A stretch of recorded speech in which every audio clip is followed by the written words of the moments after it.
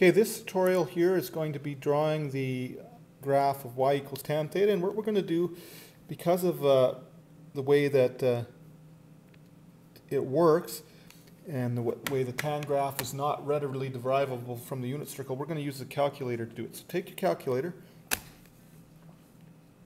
and I'm going to zoom this in a little bit.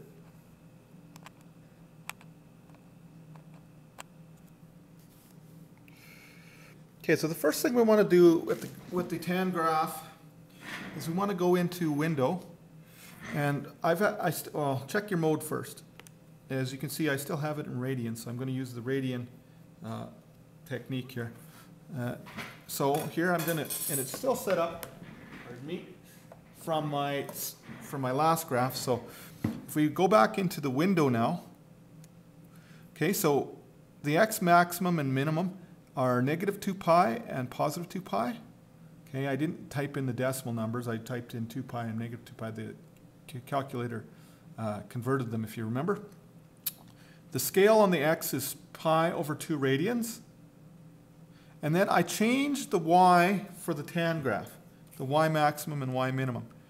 Down here was, we had for sine and cosine, we know that the maximums were 1 and negative 1, and the minimum was negative 1.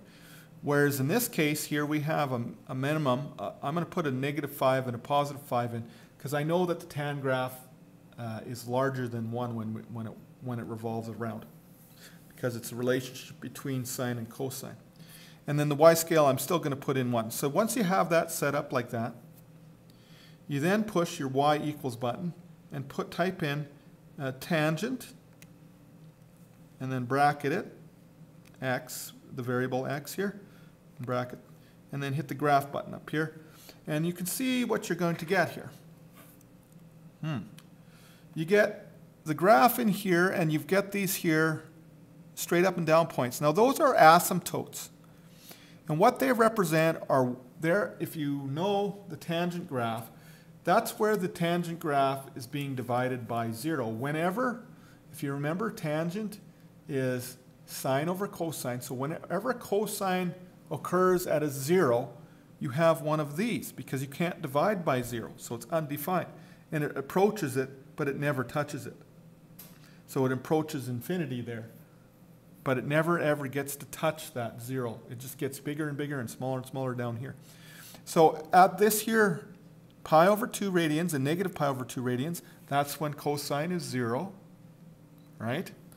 And then if you go on way out here to 270 degrees, or 3 pi over 2 radians, and negative 3 pi over 2 radians, or negative 270 degrees, you get another asymptote. So an asymptote occurs, if you look at it, every pi radians, okay, or every 180 degrees, if you like. So that's the first thing you do with the tan graph, is you know that there's going to be asymptotes. So if we're going to draw it by hand, and I'm going to zoom back out now so that we can get the whole graph in here.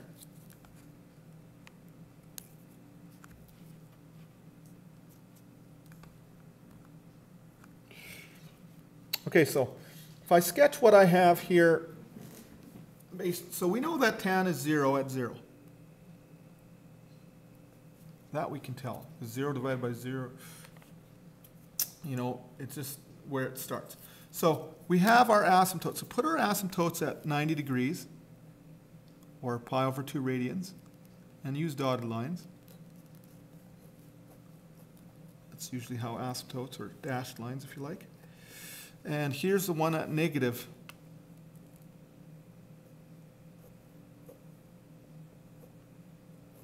pi over 2 radians, or negative 90 degrees. So there are our two asymptotes. Now we have another set of asymptotes 1, 2 away.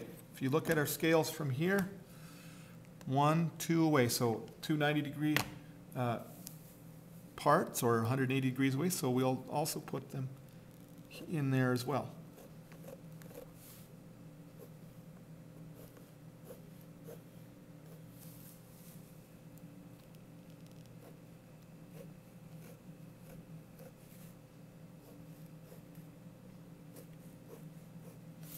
Okay, so we still have one more segment here is on the very end as well.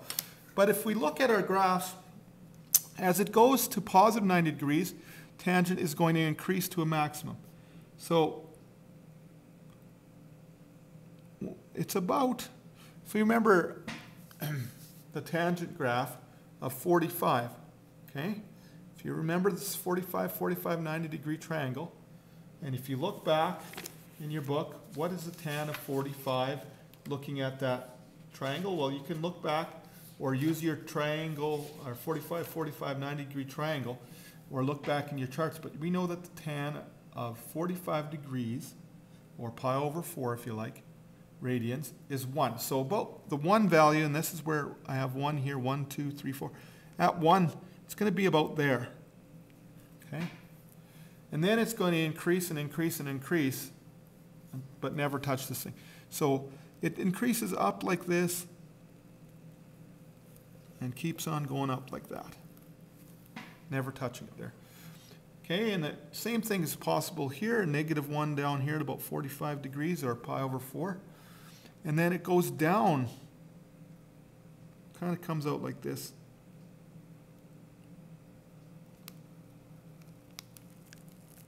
And goes down and never touches it there. It's kind of a bad sketch there. Okay, and as you look at the next group, well, as you look at the next set of asymptotes, you know the center point of 0 is right there. Center point of 0 is right there. Negative pi and positive pi. So again, when you go to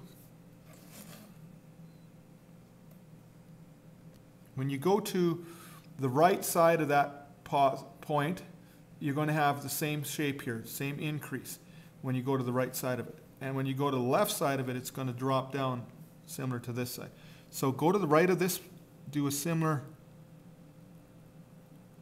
kind of tan graph like that, and then go to the left of it, go to the right of it here on this part,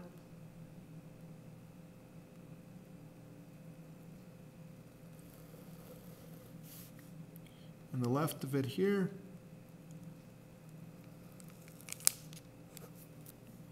Okay, so there's my, I kind of made these a little bigger. And then, okay, the point would be, if we're looking at this final one here, the point would be right there. So we're going to the left of it here, right? Because the next asymptote would be over here. So we're going to the left of it, so go down to the left of it like this. And this one would be going to the right of it, because it would be over here. Okay, now as you can see, I should have probably went,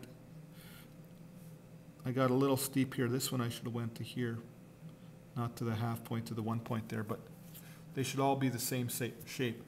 Never touching the horizontals there, or the asymptotes. And that's the y equals tan graph. Now you can see that the period of the tan graph, it repeats itself every 180 degrees. See that? So it doesn't have quite as big a period. It has half the period that you would see on sine or cosine. Okay, and that's the y equals tan theta graph. And that concludes most of what we're going to do in section 2.1. There's a little bit of work on there in calculating periods, but it's just the application of the formula m minus m over 2. So I'm not going to show that in this case. Instead, I'm going to remind you to look at the summary of what happens for each of the graphs. And there's a good summary table on page 46 of your textbook. Okay, that states for each of the graphs what the period is, what the amplitude of each is. Of course, the amplitude of this is not going to be defined because it keeps on going forever and ever. What happens halfway through the graph, what happens quarter way through the graph, and what the domain and range are. And excuse me, here we'd have a range that's infinity and negative infinity, whereas the range on the other two graphs, sine and cosine, are -1 and +1. And you can look at that table and keep that table in mind whenever you're working with sine, cosine, and tangent. Page 46 in your textbook. In our next tutorial, we'll be looking at what happens when you manipulate things inside each of these types of graphs.